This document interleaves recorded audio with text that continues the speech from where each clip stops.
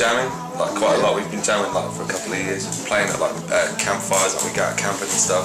So just playing covers that people knew, singing along, and then we've got different people coming up, sort of thing, and just whoever was around, like. And then we kind of figured that actually it wasn't as difficult as we thought to write our own songs.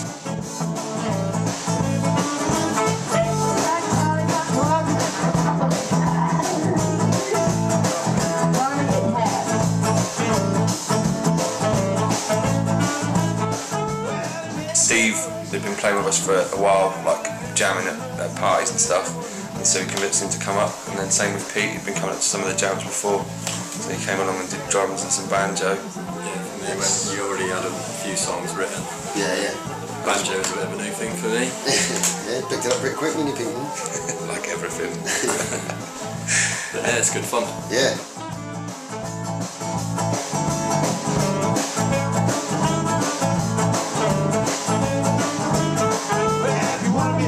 There's a few things I should stress. Music and rules if you want to impress. I think we probably take inspiration from bands, but I think our environment definitely influences what our taste, maybe, or what we. I don't know, our style of playing, I think. The vibe of the band, isn't it? Yeah, laid back but upbeat.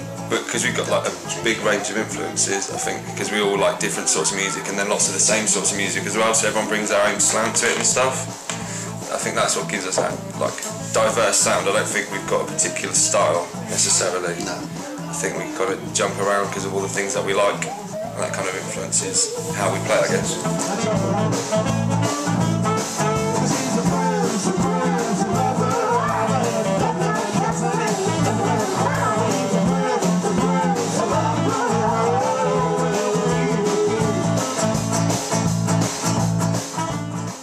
Everyone's kind of got their roles, everyone knows what they're doing a little bit and what they can add. And so we try and mix it up, we try and switch instruments up and kind of get people taking the lead on different songs and kind of trying to showcase everybody. It's not about one person, we've always been a collective, like whenever we've played, it's just whoever's been there originally and kind of whatever they can play, just join in and see what you can do. And kind of we like to do that. I think it keeps it interesting for us as well. To mix it up.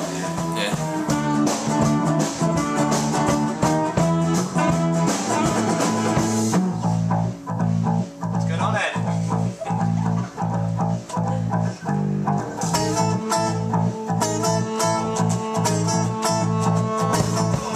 So we're kind of adding new things all the time, thinking, oh, what about this sort of sound, what instrument could we get, and then kind of learning it on the hoof a little bit. It's alright though, it seems to work. I mean, every time we play it, it's like, oh, can we do that, or can you add a little bit there? And I think the more we play it, the kind of, we'll end up with a solid kind of finish, but I think everyone is always adding new stuff. The better you get, or the more ideas you get. And also by jamming 2 times a week, we're always playing, so everyone's, I think, come along.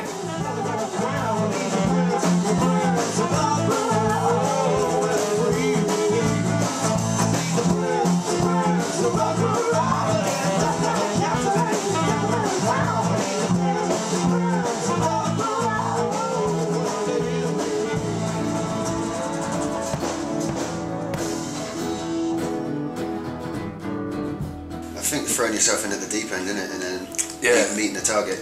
That's what we've done with most of the gigs. Like, it was pretty. I think it was a bit like scary to begin with, if I'm honest, because we were like, well, we haven't actually ever played in front of anyone, and now we've got Volksfest. We really liked what we were playing ourselves, but then we were like, what if no one else? And that's the thing. And then we've been putting off gigging and saying, oh yeah, no, like in a couple of weeks we just need to finish this off. We need to finish that off, and like you can do that forever. I think we set ourselves a date of playing our first gig, and then sort of worked like pretty hard the weeks leading up to it, and kind of got everything. We needed that pressure, I think, to finish it, because we would have just kept going. Next week, next time to get things done, having a deadline. And so it's kind of kick-started it. We had 3 gigs in our first 2 weeks. Yeah. Then a little hiatus, and now we're back on it again. Excited about Volksfest, eh? Yeah, it's gonna be amazing.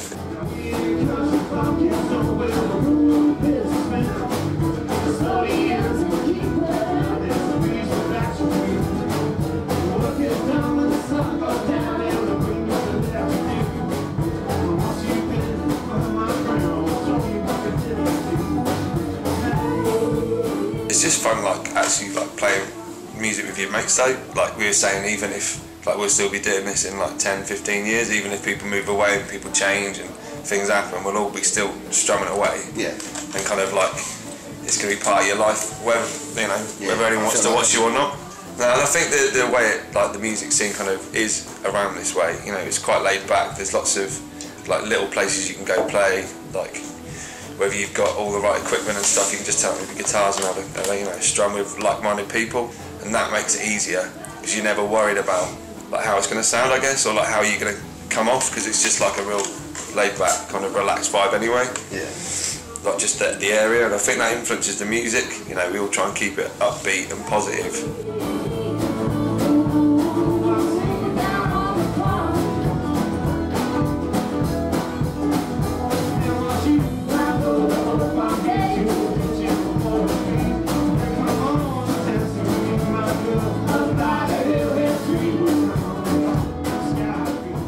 What's coming out of Devon at the moment seems to be pretty popular. Yeah, the relaxed vibe of it all, though. Yeah. I think does have a big influence. Yeah, you can definitely, like someone was saying, I think to you about like there's a southwest sound. You can kind of tell where people are from. It really sounds like South-Devon music. I feel you get that, don't you? You get different scenes, like there's like Manchester sort of sound that comes out of there, or like, I don't know, Liverpool and stuff. Everywhere's got their own sound. I think you're influenced by your environment, you can't help but be. No, of course. And I think Yeah, our music's pretty free and laid back, because that's kind of the lifestyle that you can have, like living in this sort of area. And I think that's a real influence. We can get away from things quite easily, depending on what you like. You know, you've got the moors, you've got the beach, you got kind of like open spaces. You woodland, pasture, rivers, everything. Yeah, and if you want the city thing, you can. It's not actually that far away to get it. And I think that probably shows in the variety of our music, because you're kind of influenced by so many different things. Laid back then. So always looking forward to the next jam.